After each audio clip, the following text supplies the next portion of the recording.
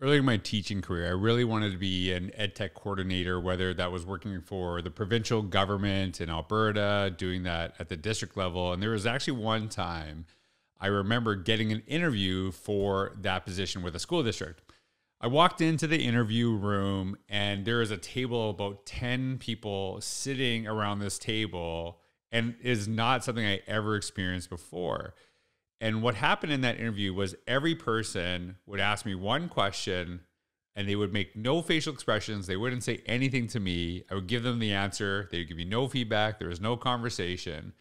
And that was it. That was how the interview went. It was just question. I would provide an answer, move on to the next question. And I remember that process, walking out of there feeling sick because it just didn't feel right. There was something wrong with it. But I also knew I probably wasn't going to get the job because the longer that process went on, the worse it felt for me. And so, of course, they called me, said I didn't get it. And I was absolutely destroyed about that. That was something I really, really wanted so bad. Fast forward a couple of years, I actually ended up getting a position as an assistant principal. And it's kind of a different route to go into school administration as an assistant principal, rather than into the educational technology area. And I felt the second I started that job, it was something I truly was meant to do. And although I was really frustrated with not getting that job and I was bothered by it and felt, my life would be better if I got this job, I didn't dwell on it. I got back up and I just continued to do my best every single day. And eventually you do your best every single day. Things that you don't even know are meant for you seem to happen. And that's something that really, really matters to me. And when I was talking to Sarah Painter, the teacher of the year in Florida in 2022, she's absolutely amazing. I said this, and I wasn't joking. She has a certain way about her. She's just got a great energy because no matter what comes her way, she always seems to find a pathway forward, whether it's a good opportunity, whether it's not a great opportunity, she makes the best out of it. She understands, here's what the situation is, here's how I deal with it. I was thinking about Trevor Moawad's book about neutral thinking, is that what's the next best thing I could do in this situation? And Sarah really embodies that. So as you're listening to her, she has an amazing story about running, why it really matters, how it makes her a better teacher. But she also talks about some of the things that very vulnerable moment. She talked about why she was disappointed with a job she didn't get. And through that experience, she actually ended up getting something that has been totally amazing with her. And I know because she's doing such a great job, so many doors will open for her as she continues doing this, because it just seems to happen when you put your best foot forward every single day, even when it's sometimes the things you don't want to happen, sometimes things will find you that you weren't expecting. And I really thought about that in Sarah's stories. I could go on and on. Absolutely amazing podcast. I know you're going to love it. Welcome back to another episode of the Innovators Mindset Podcast.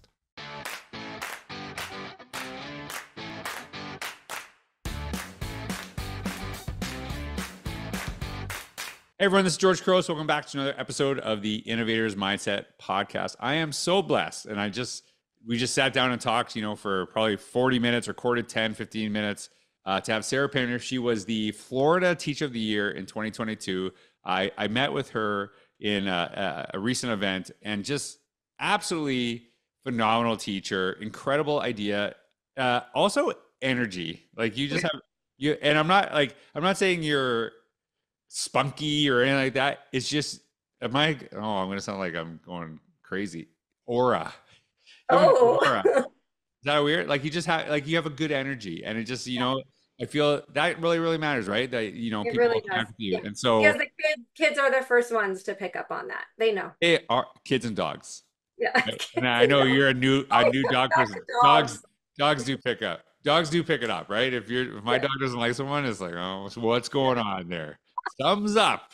My dog knows that stuff. So I actually, Sarah, Teacher of the Year, as I mentioned, doing some incredible things. But instead of me telling you that, tell everyone who you are, what you do today, and how you got there. I think it's a great place to start.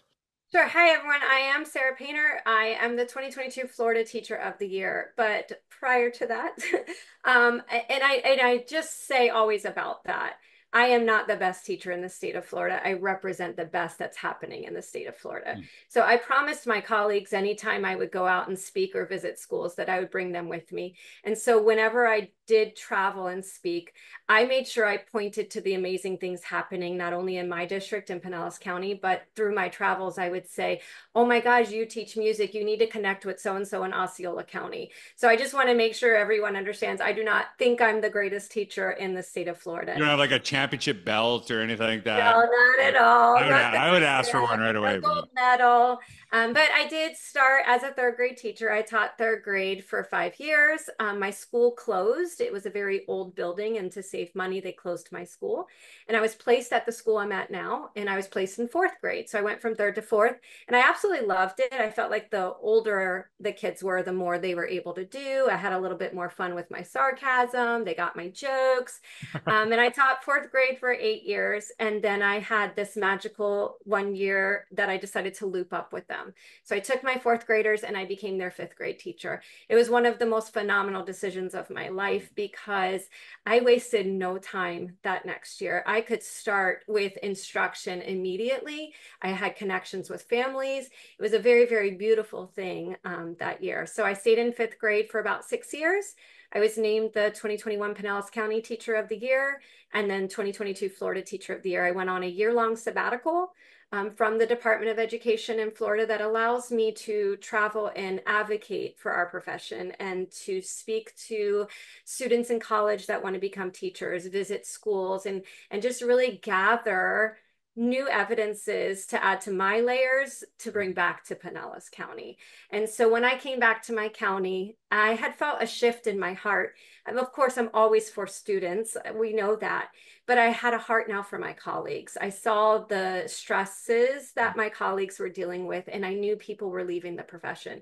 And so I shifted to become an instructional coach. I was an MTSS coach. And that allowed me to support my colleagues, especially the year I became MTSS coach. Was the year we adopted new standards and we had a new statewide assessment.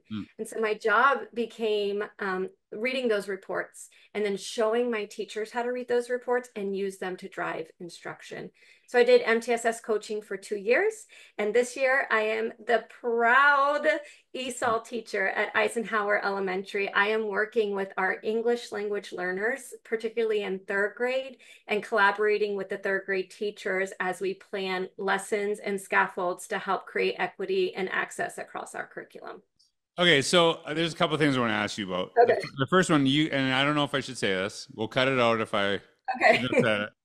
But you said you like at first you were like not necessarily excited about, and then you told me it's like amazing. So Right. why like, and I actually it's funny because some of the things that I wanted to teach the least, I actually ended up loving the most. Yeah. That and it had nothing it ever had to do with students, and I know that 100% about you. It was like I don't know what I'm doing there, or like and then you kind of get into it, and I felt sometimes it was really kind of pushing my brain that I had to like really challenge myself to kind of figure this out. I'm I'm barely ahead of the students what I'm doing here. So it was really like I really engaged in that. So like what did you find that you've really loved Yeah, I teaching think this year? yeah, my reservations were I'm eager to become an administrator. So I have my ed leadership degree. I am positioned to be ready, Yeah. but it just didn't work out during this timing. And so I felt like I didn't have a choice in where I was placed this year. And honestly, if I'm being transparent, it felt like a step back. I Mm. had been out of the classroom now for 3 years. So I had to get out of my own way and swallow my pride. And what I have found is now I'm able to implement all those things I saw around the state.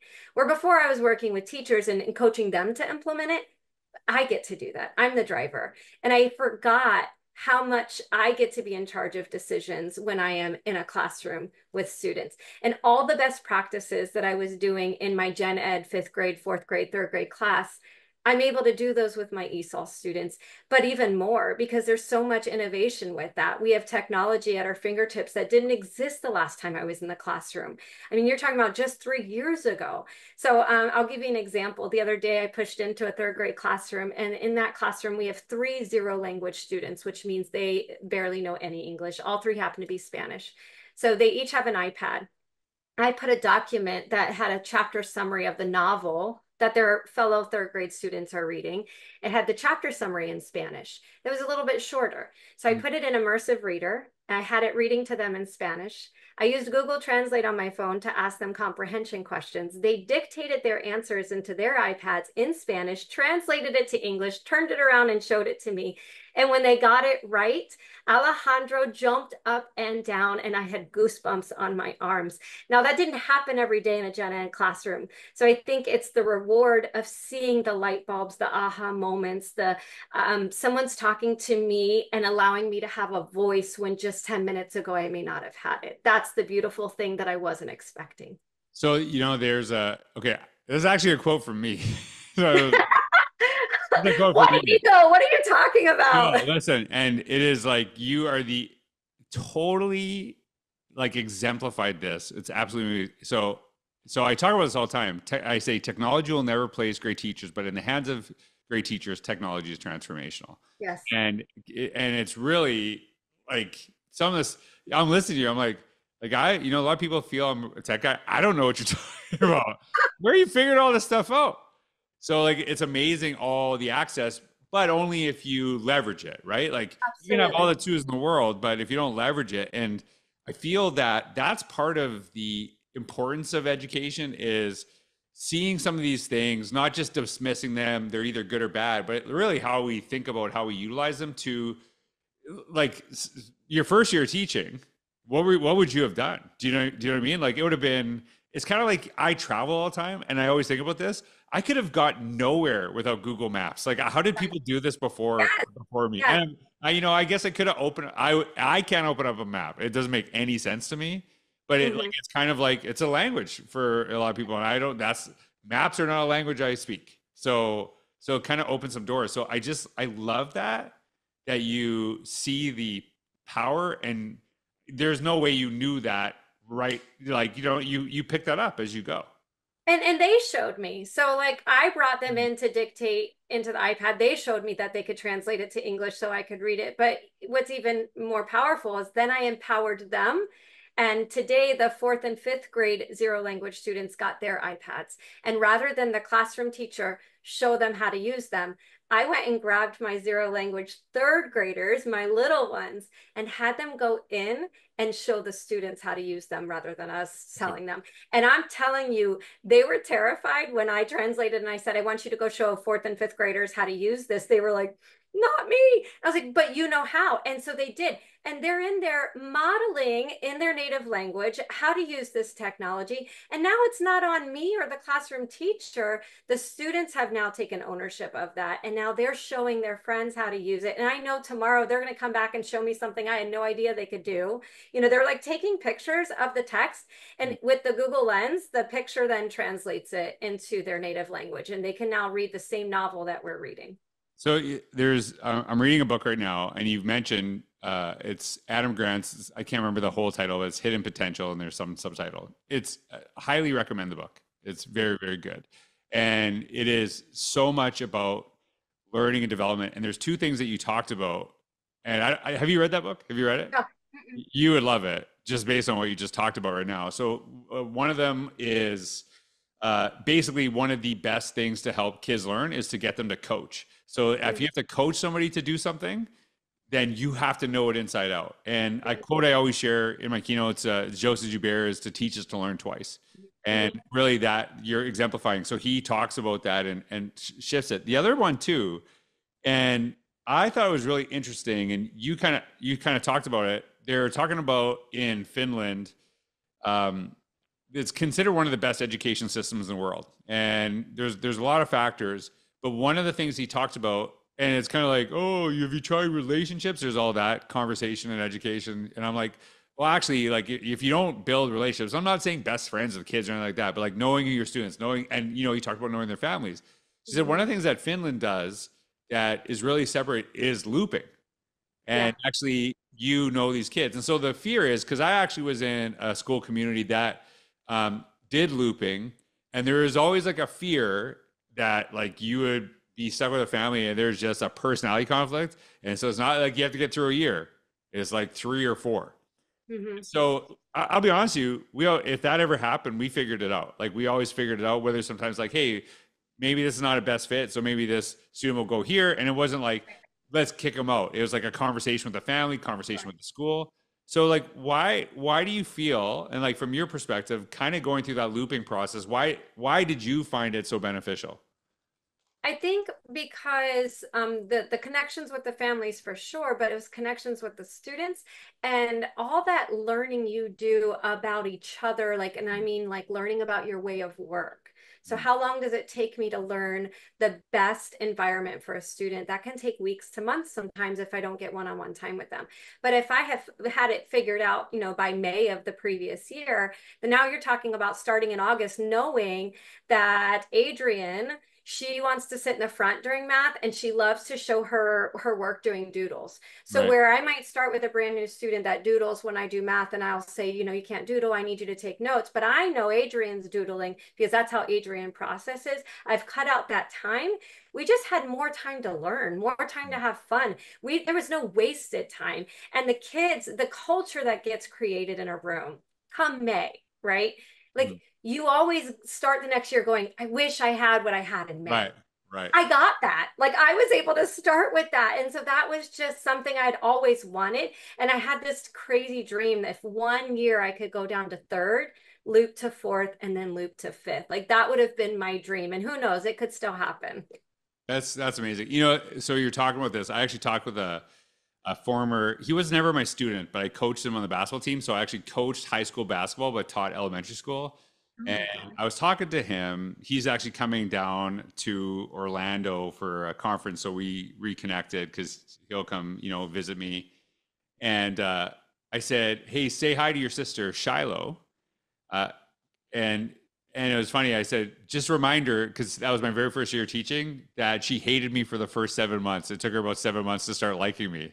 Just a reminder that. And he just Mhm. started laughing because he knew it was true. Like she was like, you know, like it took a while for her, and I wish I would have had like another year with Right, her right. because it took, you know, take some kids to warm up and to do it. Absolutely. And you know, by the end, she loved me, and she actually reached out to me recently too. And you know, but it was like she probably doesn't remember, but I remember it took like a long time. But if I would have Yeah, had it for another year, then that all that would have been on the way, and probably there's some of right. that. It wasn't her, right? Like she's in grade four. It's probably Yeah. like, you know, she, you know, as a big sports guy, she probably didn't really care about it, whatever. And that's, you know, we talked about that. You know, sometimes it was like all about me at the beginning of the year because I didn't know what I was doing, so I had to kind of make it about me. But that's something that I really connected. Now, you shared a story with me before. I've really focused on my fitness over the last several years, and I actually have always kind of focused on my fitness, but probably, you know, a combination of like eating healthier and my fitness, kind of because I was like, I'm gonna try to like beat my horrible eating habits, and you just can't win. When for me, anyways, at a certain age. But you talked about you started running during COVID, and you really, it's really empowered you. And so tell about, I want to know about that story, but I also want to know how running has made you a better teacher. So I'm like Sure. interested because I think a lot of people, I think there's a connection there too. And I know that there's probably, you know, kind of fulfilled you some way. So tell a little bit about your running story. Yeah, so I've shared with you, George, I'm a mom of six kids. And so through that journey, there aren't a lot of things that I get to do that take me out of the house that I don't have a child that wants to go with me. And so I always share that I think it started as one day I said, I'm going to go run to Publix, but I never got the words to Publix out of my mouth. When my children heard I was going to go run, nobody volunteered to go with me. So I just put a period on it. And I was like, sure, that's what I'm going to do. And so you know, I took my phone outside. I think I played Candy Crush around the corner and I like jogged back to the door. And, you know, that was my first run. Huh. But it did eventually evolve into a passion. And so I decided in January 1st, 2020, that I would challenge myself to run at least 1 mile outdoors every single day. And I chose outdoors. One, I don't have a treadmill or go to a gym. But two, there's just something about being outside. I feel like the moment I step outside into nature, my blood pressure lowers. Mhm. But I also found that running was my processing time. And so as a mom of six and a full-time teacher and a wife and a sister and a daughter, you know, there wasn't a lot of time that I was able to process my day until I was too exhausted and fall asleep. Mhm. So I started my running streak in January. And then in March of spring break was when we were sent home and we did not return. Mhm. And so while I could have easily made that an excuse and stopped my running, I had students who were aware of my running streak. They knew what I was doing. And so I couldn't let them down. And so I continued to run. I would teach live in the morning and have all of my kids virtually log on. We'd break for lunch. I'd go run my mile. I'd come back all sweaty in my running clothes and get back on after lunch for math. And they'd say, "Did you get your run done?" And I'd say, "Yes, I did." And so we talked about streaking, if you will, Right. and I encouraged them to choose anything that they don't do consistently that they wish they did. I said, for some, it's brushing your teeth. Like then when you start counting your days in a row, you don't want to go back to zero. And Mhm. I said, what is it that you need to continue to do that if you just started counting it consecutively, it would motivate you to keep doing? And so for me, it was running. And so I would go out running, but I found that I would use my stories that happened while I was running as teaching analogies for my students. So, you know, I'm running and my shoelace comes untied and I stop and tie it. So the next day I would go into my class and I'd say, you know, sometimes in life, your plans get interrupted, but you stop what you're doing, you address the problem, and then you get right back up, right? Or it's getting ready to rain and I'm going out for my run. And in Florida, it rains, you know, all the time. So I Yeah. have two choices. I can break my running streak or I can run in the rain. And so what do? I choose to run in the rain. And so I do that because my passion didn't change, my mission didn't waver because the weather changed. I made a commitment and I hold myself to that. You talk a lot about George keeping commitments to yourself and keeping appointments with yourself. That's what running is to me. Hmm. But I equate it to the teaching profession too, because I think teaching can be like that for us. It can be that thing we have decided we're going to do come hell or high water, come rain or shine. Because at the end of the day, it's the students that we are showing up for, not our circumstances. And so when I think about running, I prioritize it to the point that I would not ever not do it. It's funny, I shared once in one of my keynotes when someone asked me, what do you mean by prioritize it? I said, I know when I say that, you think, okay, yeah, make it a priority. But I asked them, you know, on fist to five, how important is it that you brush your teeth every day? And so we'll have some four, some people might say three, you know, there might be a day you don't, or wash your hair, right? But if I say, how important is it to put on a pair of pants or bottoms before you leave the house to go to work? It's a five every time. Mhm. Nobody leaves their house without rearranging something to make sure that happens if it wasn't going to happen. That's running for me. Huh. I will rearrange my schedule.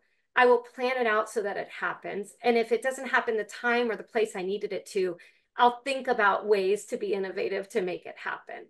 And I think that's how teaching can be for us too. If we have committed for the right reasons, it doesn't matter what legislation passes, what curriculum our district Mhm. adopts, right? Like you do it because you've decided to do it, not because all the conditions were right for it. So that's kind of like what running is for me. It's my processing time, it's my commitment to myself, but it's also my example to my students that we can do hard things. This is your when you reclaim your Florida Teacher of the Year title.